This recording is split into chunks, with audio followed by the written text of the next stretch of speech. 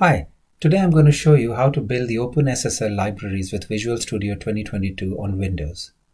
You will need the following items to build OpenSSL on Windows. You will need the OpenSSL source code.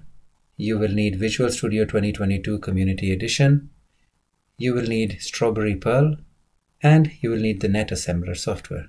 The links to all of these items are in the description. I'm assuming you've already got Visual Studio 2022 installed and configured for C++ development.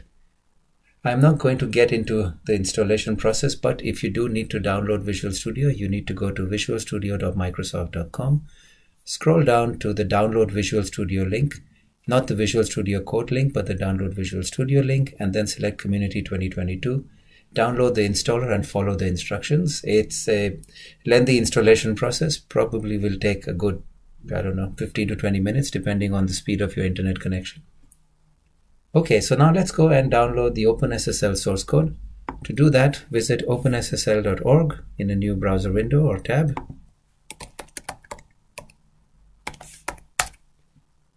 Click on the downloads link and look for the latest version you can find. For me, it's 3.2.0. I'm going to download the starball.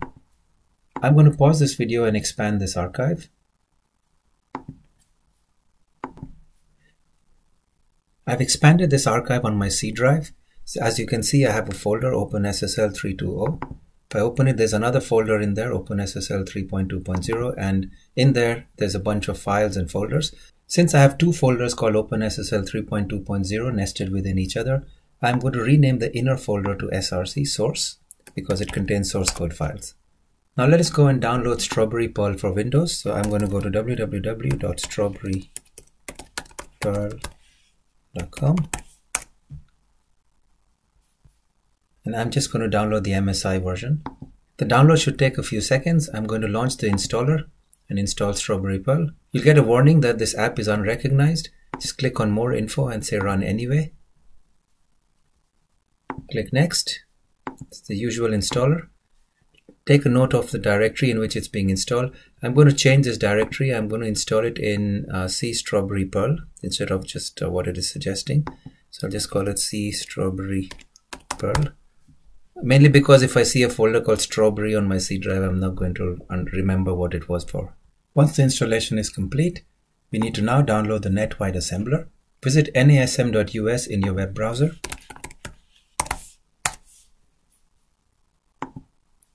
Use the link for the most stable version.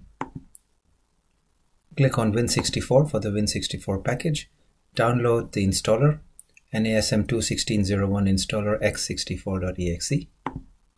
You will need to install NetWide assembler as an administrative user. The way I'm going to do it is I'm going to right click, show in folder, right click, and then say run as administrator.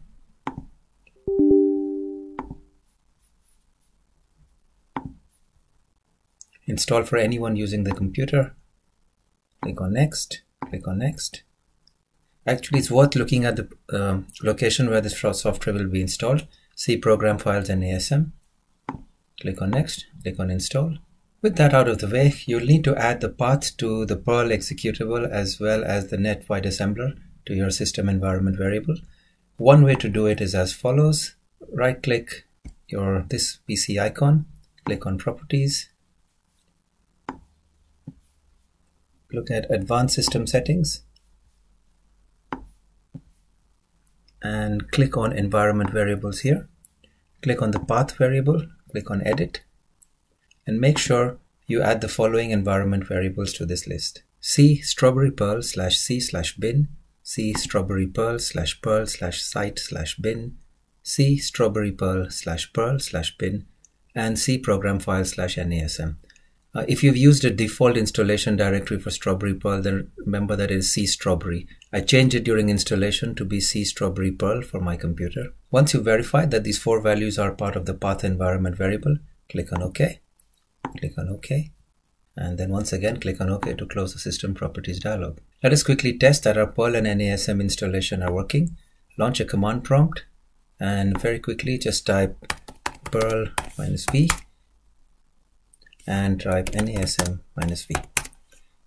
If your output looks similar to mine, then Perl and NetAssembler are both installed and configured correctly, and we can move on to the next step. Close the standard command prompt and launch the Visual Studio command prompt. Now the way to do this is to go to your Start menu in the taskbar and look for the item x86 x64 Cross Tools command prompt for Visual Studio 2022.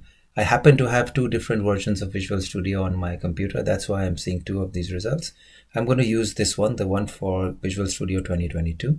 You will now need to navigate to the folder on your computer where you've got the source files for OpenSSL. In my case, it was on the C drive.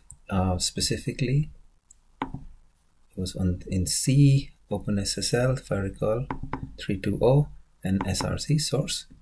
So I just copy this and cd. Next, you need to run the config command to configure the OpenSSL source package.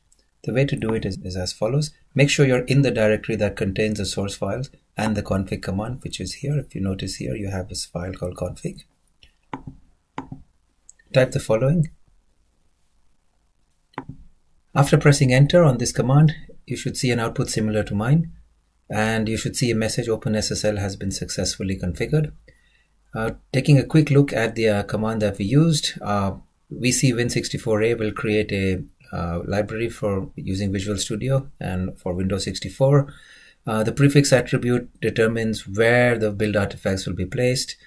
The OpenSSL directory attribute determines where the SSL settings files will be placed.